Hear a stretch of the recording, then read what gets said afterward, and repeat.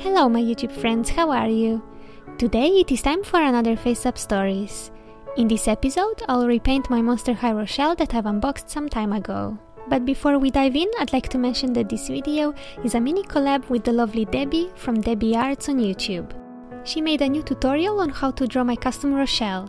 If you want to see it, you can click on the annotation below, but I also left a link in the description box. Okay, so let's go back to the tutorial. After removing Rochelle's factory paint with acetone, I've wrapped her hair in plastic to make sure it doesn't get ruined by the sealant.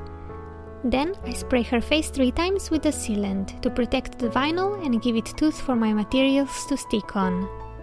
If you do not do this step the right way, then it will be very difficult to build strong colors. I show my method of sealing in one of my past videos, so check the description for the link to the tutorial. The rest is as usual.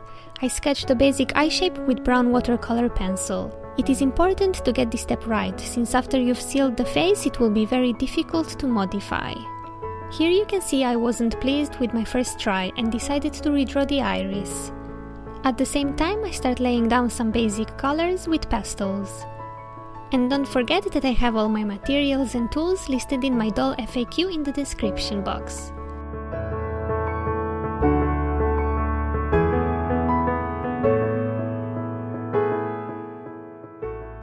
After I'm happy with the foundation, I start working with my airbrush.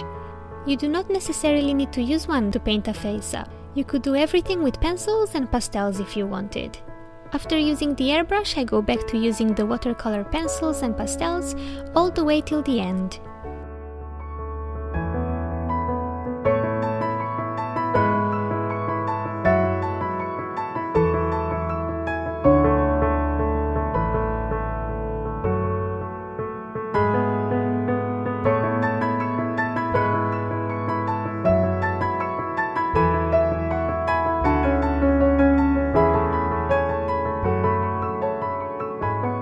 For the final touches, as always, I use some glitter for some glow and gloss on the lips.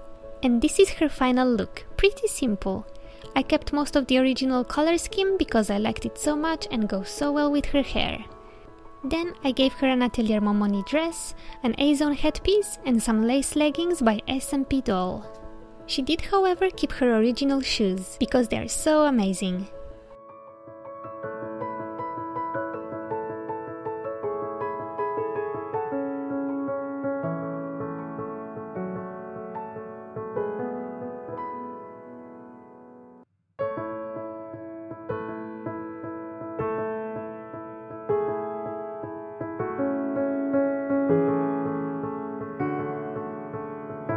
And just because I'm crazy, I had to get another Rochelle. This way you can see the original next to my custom. I really hope that you've enjoyed this video. If you'd like to see more, don't forget to give this video a thumbs up, just a little one, it helps a ton. Or you can be extra awesome by commenting and sharing. If this is your first time on my channel, I'd love to have you subscribed and become part of the family. This way you won't miss out on any of my future videos, and believe me, I have a ton of things coming up as part of my Patreon launch. And before I go, I'd like to say a big thank you to Debby Arts for suggesting this collab. I hope to be doing more of them in the future. Well, this is it. Take care and I'll see you in the next video. Bye!